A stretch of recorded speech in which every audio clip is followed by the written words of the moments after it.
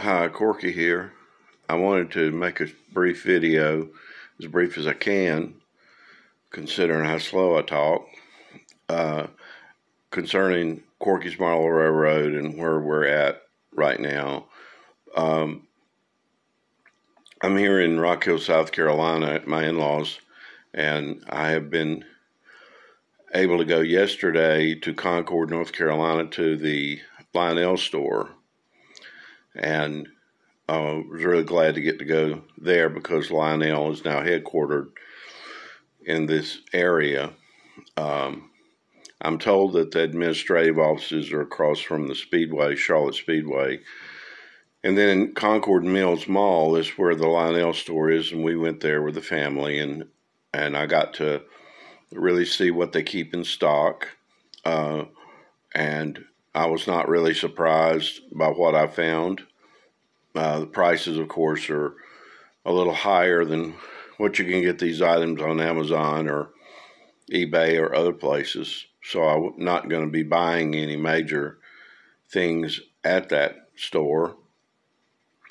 But I was glad to see and glad to hear about the continued popularity of the Polar Express, which I plan to expand into in my next layout. Those of you who've watched my videos and looked at my photos on Facebook, you know that I just completed the Woodland Scenics River Pass HO Model Railroad layout kit, which took a year and a half to build, and it took me through most all of the major crafts and skills of model railroad scenery work, including plaster cloth, foam cutting, hot gluing with a glue gun, soldering, wiring, and then all the painting and gluing in regards to grasses, bushes, forming mountains, building tunnels, installing portals for the train to go through, and tree building, realistic water effects for the river, things like that. All the involvement that goes with fitting track that you purchase from another source, in my case, Atlas Track, HO Track, Code 83. So that process, I had really a lot of ups and downs. Ballasting still continues to be a very intimidating project to do. Then there was the whole issue of wiring at the end. I've been kind of coached along by a guy in Chesapeake, Virginia, who works at the Chesapeake Children's Museum. Skip Novak has a huge layout. He helped me to, decide what kind of power controller I was going to get and all that. And then the wiring, I ended up having to put connectors at different points in the layout. Even though it's only a 4x8 layout. And since that time, I've learned about dead spots and learned how to correct dead spots in the track. I'm trying to think of what was the, and then learning about clockwise and counterclockwise train running on, a layout.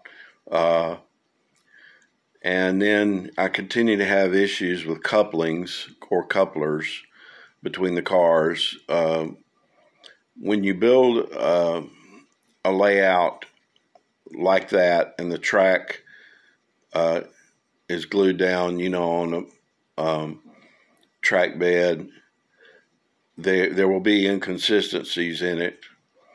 And I'm sure that bouncing is part of the thing that causes those little small HO couplers to come loose. So I'm still working with that and probably need to replace couplers on the old cars that I have on the Hollis Gauss train, stuff like that. So finished the layout and the train room in the house, and now I'm looking towards the one in the shed, which is 8 feet by 12 feet. And right now it has my G scale trains on there right now, along with Department 56 Christmas villages. So it's a kind of a mixed scale thing. I'm going to be moving toward an O scale Lionel gauge out there in the shed, and I'm going to be doing the same type of Woodland Scenics sculpting, gluing, scenery building, that I did in the house, only on a larger scale and for O gauge. So coming to the Lionel store was helpful for me to see what is the most popular, what are they stocking in terms of O gauge. And so I'm joining up with you O gauge guys, and I'm sure you think that I'm going to put on my big boy britches now, because I've been to this point just HO and G scale, and a lot of the train buffs think that G scale, it's kind of like playing with toys, stuff like that.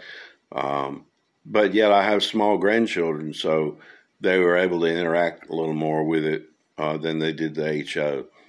So, we've done things, learned lessons along the way.